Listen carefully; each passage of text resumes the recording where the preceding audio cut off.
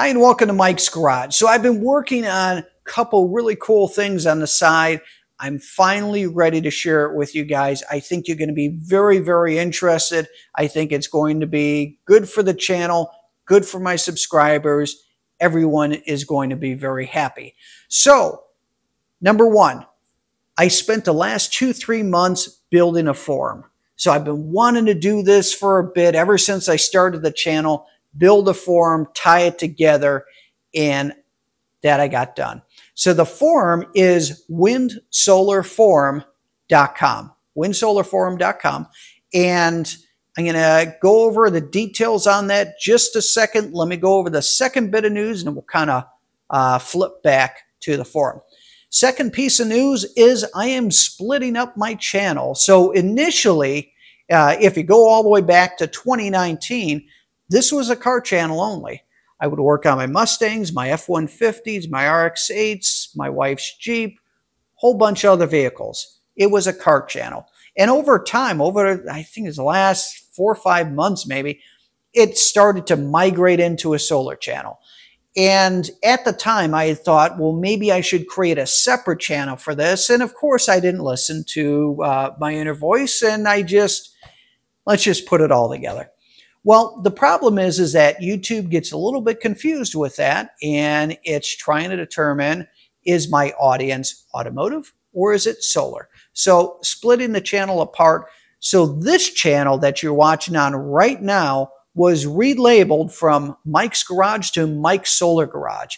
And then the new channel is going to be Original Mike's Garage. So we're going to take all the original car content, move it over there, and then I have some new car content that I'm going to be adding to it. I'm going to try to balance things the best that I can. Most of my time does go to solar, but I will try to get some car content as well.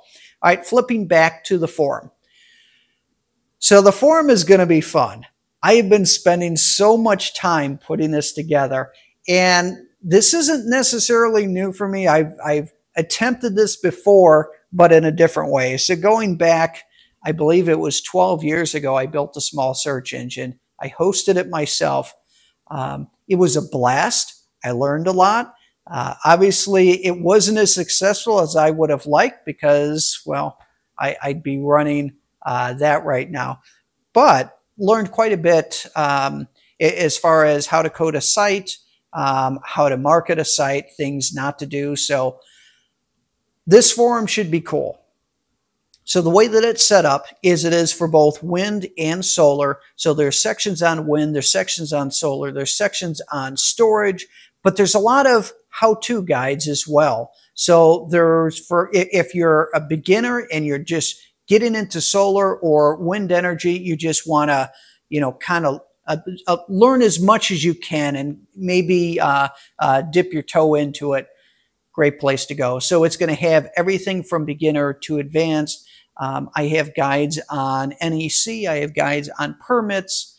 I have, a lot of good information in there. But something that I wanted to make sure that I had in there, and this was one of the big things that I wanted to do, was to understand my subscribers. And you might say, well, what do you mean by that? Well, a lot of my subscribers will say, hey, I've got a 12,000 XP also. Or I picked up some of those Vatra batteries and they're working well. Or I have an eco-worthy battery. Or I picked up some other inverter or batteries and it's not working well. And I wish I had someone that could, maybe help me out to figure out what's wrong. Well, that's what this is for. So I don't just want everyone to post a picture of their system. I mean, that's nice, but I want a picture and I want to learn about your system. I want to learn about where you came from in your solar journey. What does your system look like now? Where is it going in the future? And, what can you teach someone else about it? What did you learn that was good? What would you have done differently? All of that's important because one thing that I've learned about YouTube, it's a community.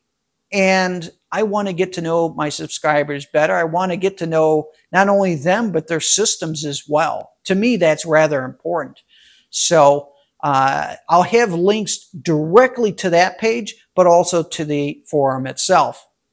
Other things that I wanted to talk about. So those are both big news, but I'm making some other changes as well.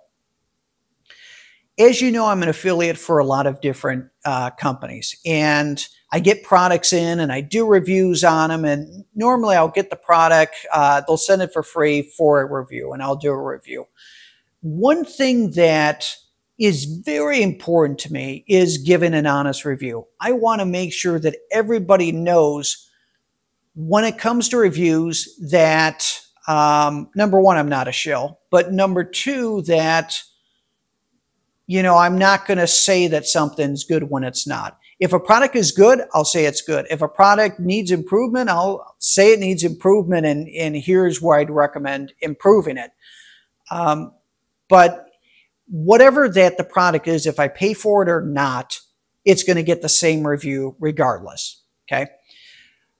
The other thing is I'm going to be purchasing more items on my own. I've got a bunch of products coming that I picked up that I am going to be testing out. And some of these products, I've never heard of the company before, but I did research. It looked kind of cool and it'd be a neat build. So I have that coming in. I've also, and this is important to know, all this equipment that you see behind me, I bought all of it. None of this here was given to me.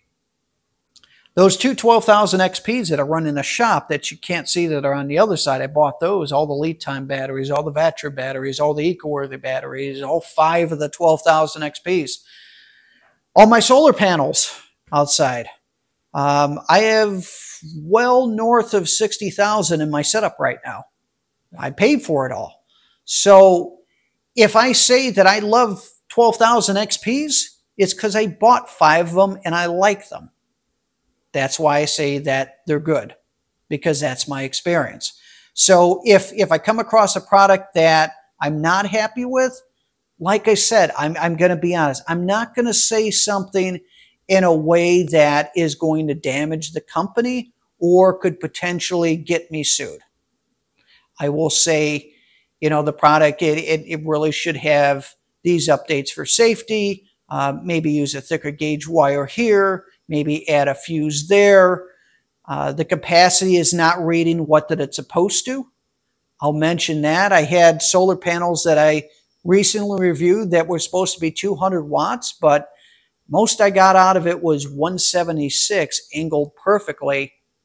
It was at 1:30, so just after high noon, and I used Grok to get the angle perfect for my zip code. 176.